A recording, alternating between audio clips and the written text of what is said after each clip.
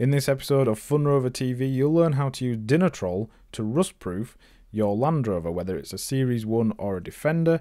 You'll be able to protect your vehicle for many years to come. If you haven't already seen our introductory video, go ahead and check that out because it really does help you understand why Land Rovers rust and are very prone to corrosion, and exactly what you can do about it using the Dinitrol product range to protect your vehicle.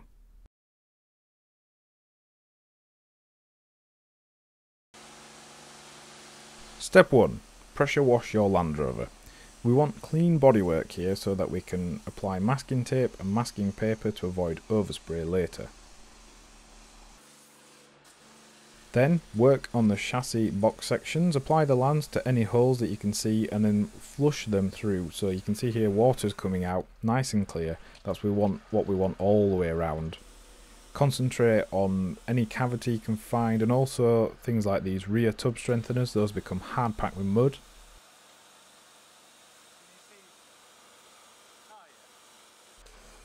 The rear crossmember has large cutouts directly behind the rear wheels, and that allows spray, salt, debris, mud to gather and collect inside the crossmember. So flush that out because we don't want that to corrode. It's a very annoying job to have to replace that, so we'll protect it by cleaning it first. Don't forget too the sides of the chassis box sections and the top surfaces. Work your way around the chassis, and don't forget the dumb irons at the front. Those are dipped into the water whenever you're wading or fording and are prone to rust.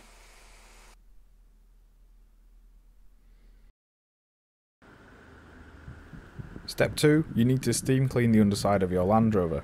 We were fortunate enough to have use of a local haulage company's steam cleaning ramps and steam cleaner. Look in your yellow pages for vehicle steam cleaners, engine valeters or fleet wash / pre-MOT cleaning centres. You can also hire steam cleaners by the day. Getting the vehicle up onto the ramps like we have here really helps you inspect the general condition of the components and the chassis. As you can see, it is quite rusty. Nothing too bad, but just have a look, and also take a note of anywhere that you can't spray directly with the steam cleaner. So for example, the alternator and electrical components, you want to avoid directly blasting those. Go ahead and set the steam cleaner to between 100 and 150 degrees using a traffic film detergent to strip away grease, oils, fuel, anything that might interfere with the application of Dinitrol. Steam cleaning is very messy, so make sure you wear waterproof coveralls, goggles to protect your skin and eyes, and you need to work methodically around the chassis so as not to miss anywhere, moving logically from each section to section, however works best for you. But make sure you concentrate on the box sections and cavities in particular. Those are the areas where rust will form because salts and moisture can collect and build up. Make sure you get every component of the vehicle that you can steam clean, the wheels, anywhere you can. Do different angles to avoid missing any areas, and just take your time so that you hit every possible component, crevice, crack and seam. We'll let the traffic remover sit for about 5 minutes just to eat into any stubborn areas. The chassis and underpinnings look a lot cleaner now, it's a lot darker, and we've removed dust that was there. But then after the 5 minutes you need to wash off the detergent with just steam. Not forgetting again the chassis cavities, because those might have soap and foam or detergent inside. So again, take your time, be patient and do a thorough job. We then need to leave the vehicle for a few days to dry out. Even in summer this can take 4 to 5 days for the chassis rails to fully dry internally, and that could be even longer if the air is humid or colder. I think we left ours for 4 days in the end with the heater on in the workshop. Now that the chassis is clean, let's have a look what it's actually like underneath all that mud and dust. Well, it looks okay. There's surface rust, some of the welds have started to rust very slightly, but nothing too heavy. But if you do find anything that's structural, you'll need to remove the metal, replace it with sound metal, and then anti-rust prime it and paint it.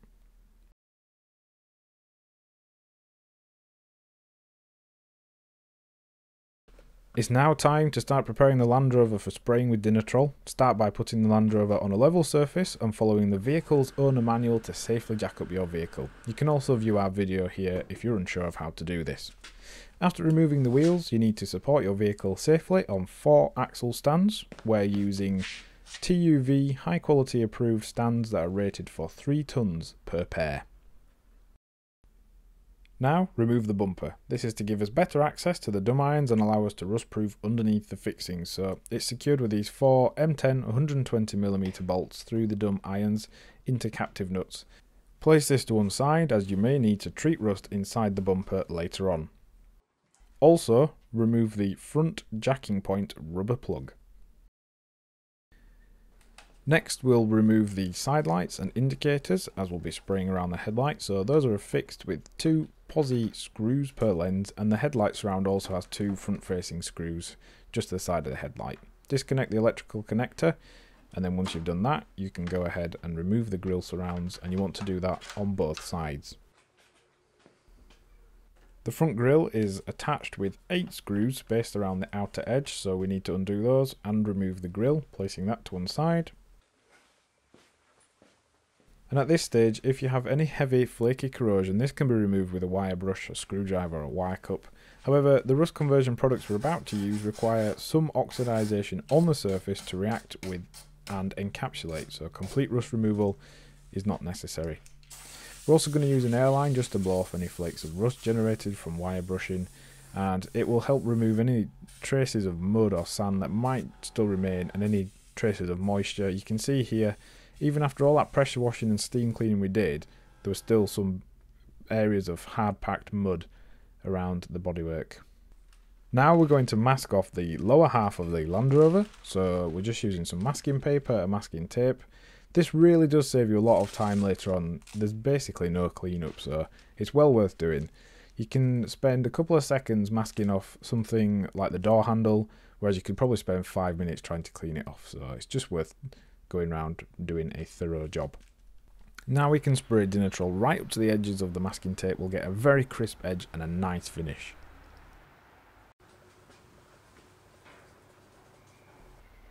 For safety reasons, place a large bag over the brake calipers and discs, and you can cut that anywhere you need to fit it snugly against the swivel hubs and the brake disc shield.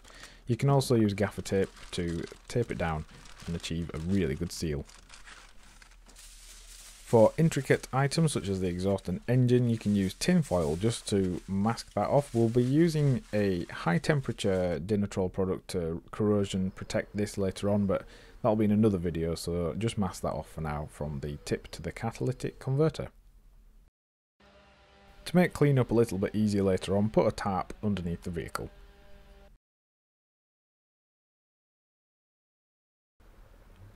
Using Dinitrol RC800 we can now dress any surface rust. Decant the milky emulsion into a cup and brush on over areas of rust.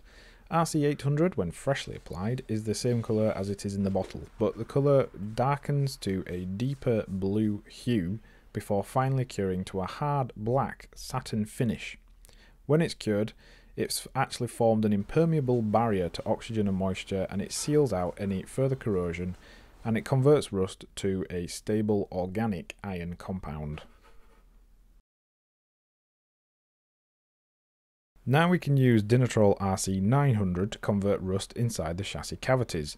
Dinitrol RC900 penetrates around 7 to 10 times deeper into rust spores than ordinary rust converter products. We can use this on any corroded surface. Make sure to fit your respirator mask and rubber gloves. Also attach the spray lance and can gun, which takes away the strain of using a spray can for extended periods.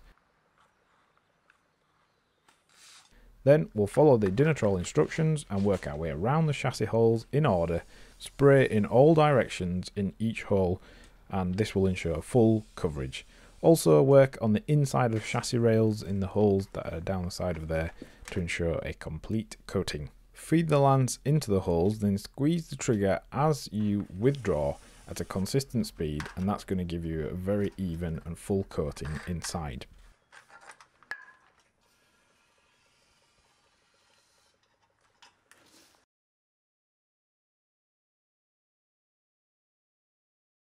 Once the RC800 and 900 products have cured, we can then apply ML penetrating cavity wax.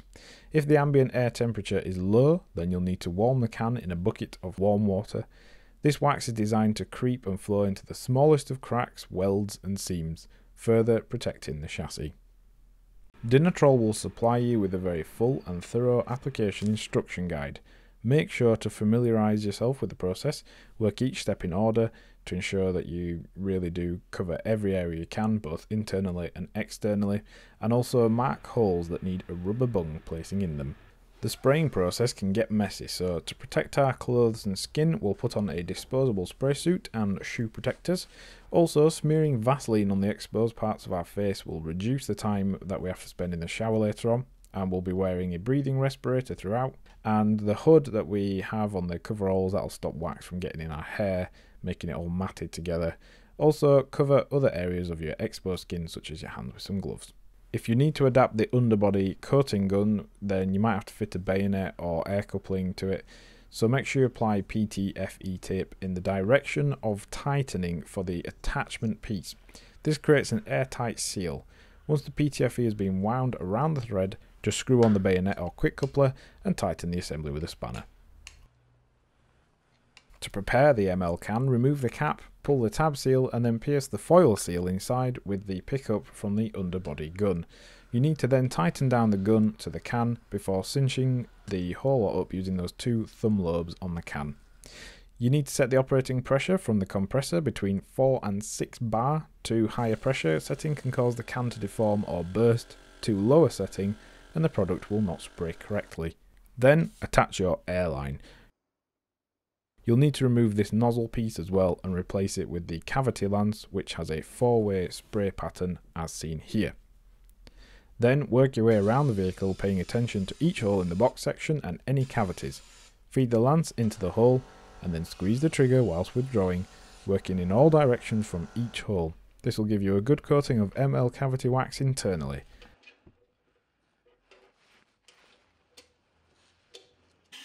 So as you see here, we've applied the wax forward of this hole. We'll now repeat and apply to the rear.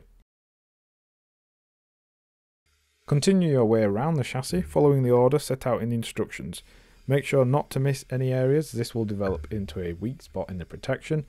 You'll use quite a number of ML product cans, this is normal.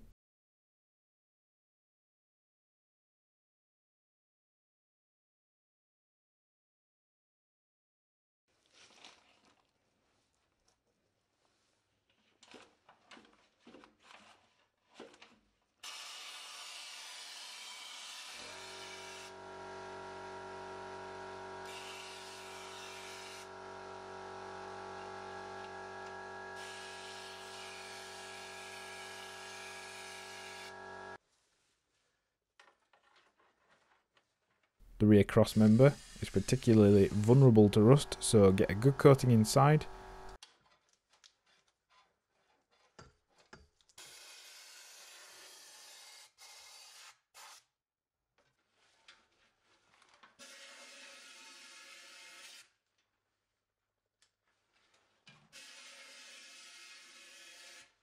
Then apply a thin layer of ML3125 to the external surfaces of the chassis and the underbody of the vehicle, just to really prepare it for the final application of 4941 underbody wax.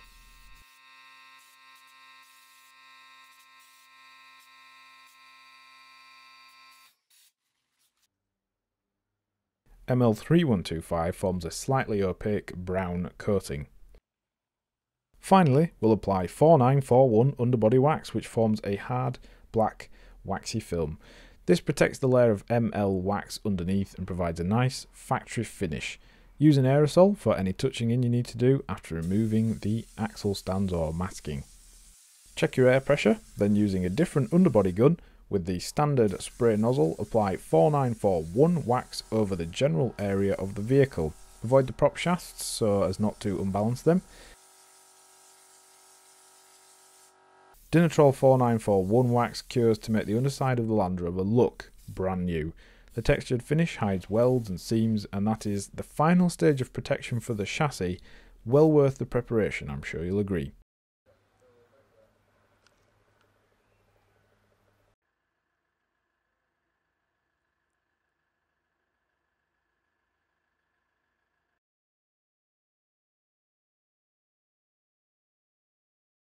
Once the coats of wax have cured, we can remove our masking. As you can see here, there's very little cleanup and the edges are nice and crisp.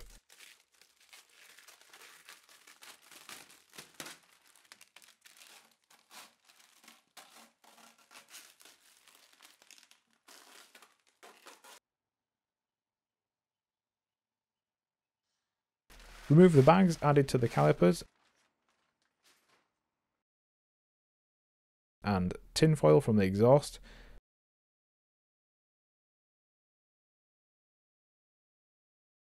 For any areas of overspray, you can use 7-225 auto cleaner and either a lint-free cloth or paper towels to remove it. It works very well, requires very little effort to take off, so even the worst of overspray, as we've shown here, isn't too much of a problem.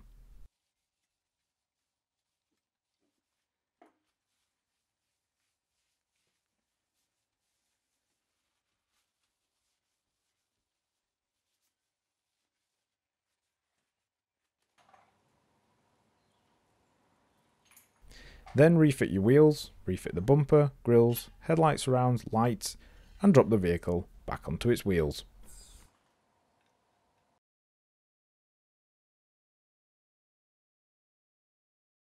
Before applying Dinitrol products, our Defender was a little corroded generally, as we showed you. Years of all season round use has resulted in light surface rust and general corrosion of components. After Dinitroling, it's like new. It looks fantastic, completely standard but also protected from rust and the elements. It's easy to achieve a professional result with Dinitrol kits that are provided by Regel, and we'd highly recommend them because they really take the guesswork out of rust proofing and they offer a lot of protection. It's much more thorough and comprehensive than alternate competing products that are available. If you enjoyed this episode of FunRover TV, then go ahead and check out our YouTube channel. We've got plenty of other videos and so many more coming. You can also find us on the internet on our website funrover.com. We have an online store now, so go ahead and visit that if you so wish. And if you want to get in touch with us, you can email us hello@funrover.com, as well as checking us out on social media. We are @FunRover. So remember where we're going, we don't need roads.